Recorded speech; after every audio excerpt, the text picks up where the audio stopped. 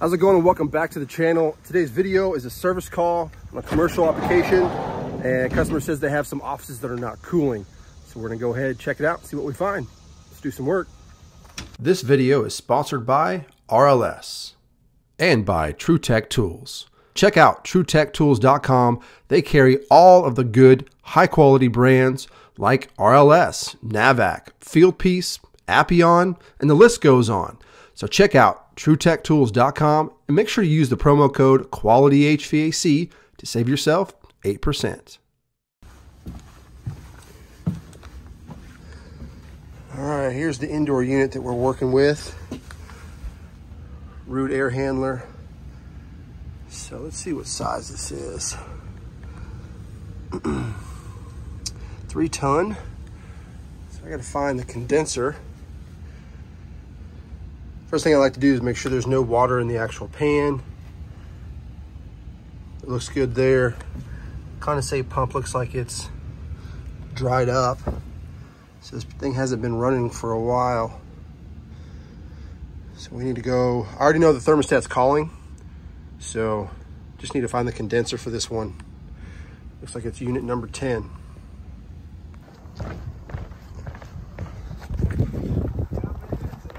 Gotta have your sunglasses on a white roof. Woo! It's bright.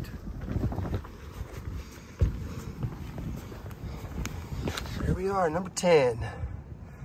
She's not running.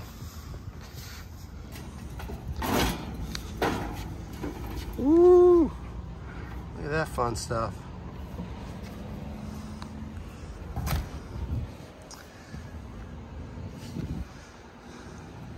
Looks like the contactor's pulled in. So might just have a check some high voltage here.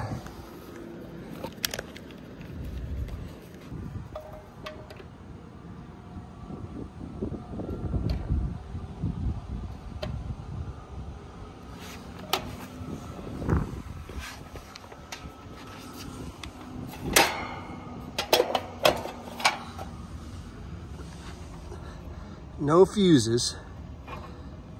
So let's see if we got voltage coming in.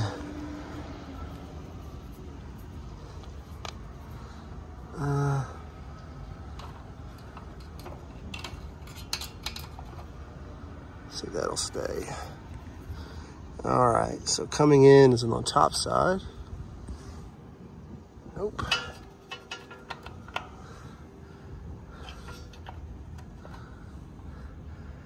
Basically nothing. We got to go find a trip breaker. All right, so while I'm up here, since we have a tripped breaker, I'm going to see if I have any continuity between any of the legs to ground, just to make sure we don't have a short. So we'll just stick that down in there. Nope. That looks fine. Man, what a mess.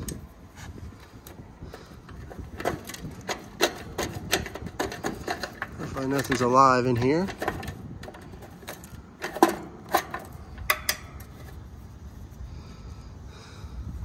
We could check across here as well.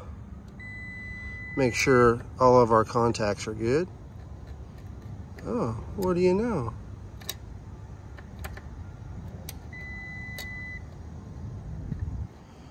That middle leg is not getting continuity between. That could be the reason why it tripped a breaker.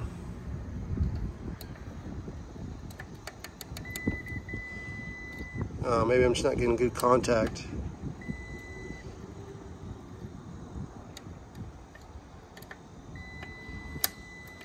Huh.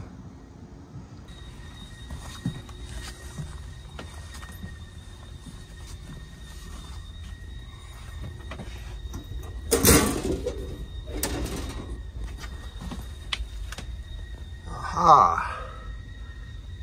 20 amp 3-pole breaker is tripped.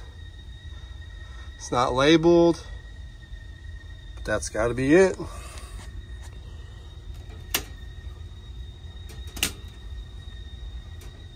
Go back up on the roof. So when you're working on commercial applications, sometimes the hardest thing is to locate equipment, locate breakers, because they could just be scattered all over the place, and that could make it hard on you.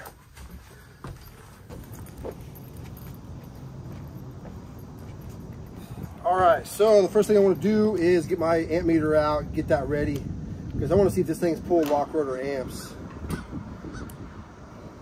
So I do not want that breaker to trip again. You have to go all the way down there to reset it. So it's best just to get yourself prepped and ready. Alrighty.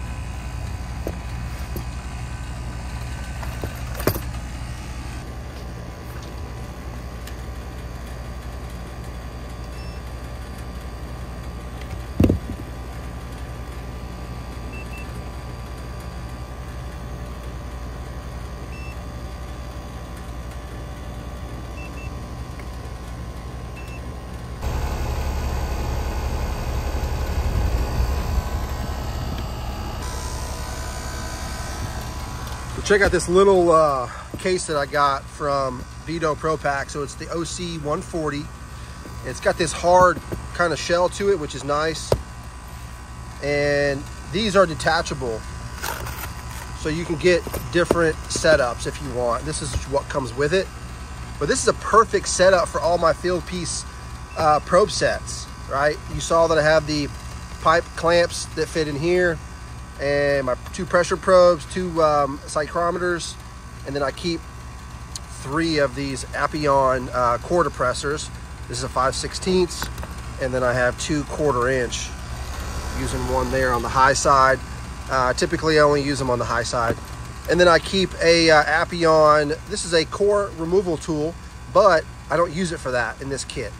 This is only if I need to add or remove refrigerant while using my probes. So basically this connects to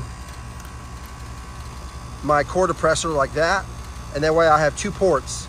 I got one for my probe, and then I got one to hook up a hose. So small little kit, it's pretty awesome. I'm enjoying it. Okay, so everything looks pretty good so far. I've checked all my electrical connections to make sure everything was tight. Inside the disconnect, everything here, everything looks pretty good, other than all this dirt dauber stuff that needs to be cleaned up. But that's just surface stuff. That shouldn't really affect anything. I don't think it's inside on the contacts, but I think what I'm gonna do is just go ahead and recommend replacing that, just to be on the safe side, because we did have a trip breaker. It's very possible that that middle leg or something wasn't getting good continuity across the contacts. So I'm going to recommend replacing that. I'm going to check this run capacitor for the fan. This is a 3-phase system, if you didn't already know. So that means the compressor does not have a run capacitor. So everything is amping out good. The pressure is looking good. I don't see any other issues at the moment. So it could be just a fluke thing that that contactor is just not getting good contacts.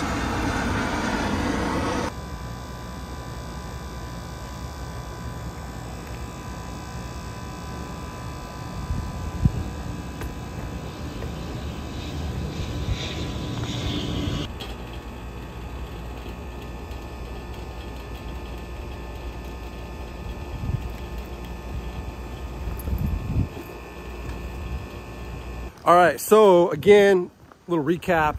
Everything looked pretty good. I didn't see any problems. I think that contactor, just it being dirty and all that dirt dauber stuff in there, created some problems. But again, I got to get approval to replace that. On these commercial applications, you can't just, you know, swap it out. You have to talk to the right person, get approval. and all that. So it's running right now. I even turned it on and off a couple times just to see if anything changed, and it's doing the exact same thing. So it's running for now. I should probably get the approval in the next day or two. And then I'm also gonna just clean the heck out of that unit at the same time while I got, you know, that component out, and just recheck everything. But sometimes that's the way it goes. They go pretty simple. You got a trip breaker, you just gotta hunt it down, get it reset, and then just check everything out. So I did notice that we have a heat pump, or an air handler, I should say, downstairs with a straight cool condenser. So I'm gonna actually bring that to their attention too, that if we end up replacing this unit at some point, that we're gonna go to a heat pump, just because that's the way to go. I'm literally like a couple miles from the Nashville airport, so airplanes are constantly going by all day long. Anyway, also the suction line on the line set up here on the roof, all that insulation is just deteriorated. So I'm gonna quote them to replace all that too. But that's pretty much it. So you'll see me come back in a future video to come clean this thing, replace that contactor, you know, that sort of thing. But for now, that's gonna complete today's video. So I hope you guys got something out of it. I hope you enjoyed this cool little kit. I'll leave a link down in the description if you wanna get it yourself. I think this thing is nice. It even has a little clip right here, so you can clip it onto your belt or onto your tool bag. But it's pretty handy. I like it. Hit the thumbs up if you like what I'm doing. Subscribe to the channel if you haven't already. Until next time, see you guys later.